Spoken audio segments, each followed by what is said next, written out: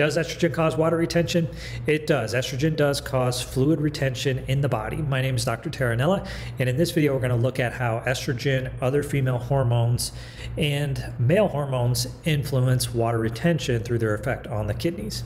If you like this type of information, this video, don't forget to hit the subscribe and like button if you want to see more like it.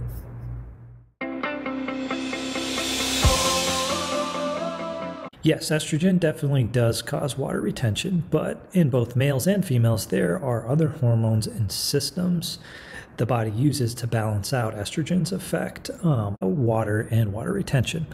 So we'll look at the specific role of estrogen in fluid balance, but first we need to understand the body's fluid regulating mechanisms and the other hormones involved that are used to kind of counterbalance estrogen's effect. So most of our body's water is inside the cells, intracellular, and that leaves about 5% on average for the body to use to regulate the overall fluid balance in our bodies.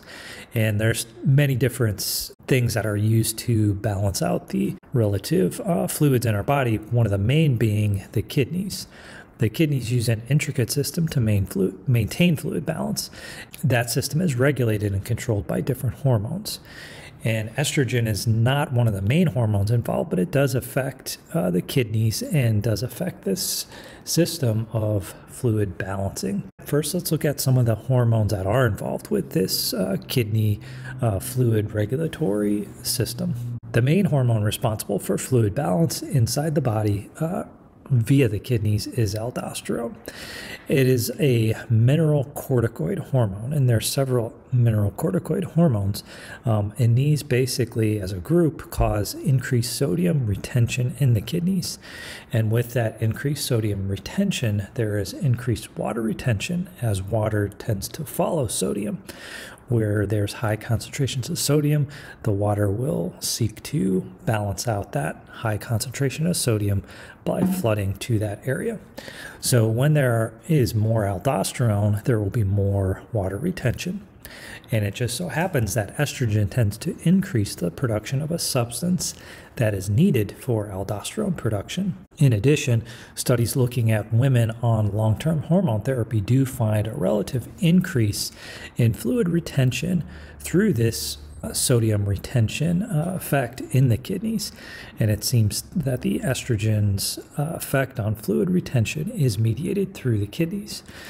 This occurs either through its effect on aldosterone, or it may have a direct effect on, there may be a direct effect of estrogen on the kidneys, similar to aldosterone. So contrast this with progesterone, which acts to antagonize or block the effects of aldosterone and other mineralocorticoid hormones from binding to the kidneys, and thus leading to less sodium retention and corresponding less water retention. Now, that's bioidentical progesterone has that effect, but not all progesterones have that effect. So there's other synthetic type of progesterones known as progestins, and most of these do not have that same counterbalancing effect on reducing sodium retention and blocking the effects of mineral corticoids.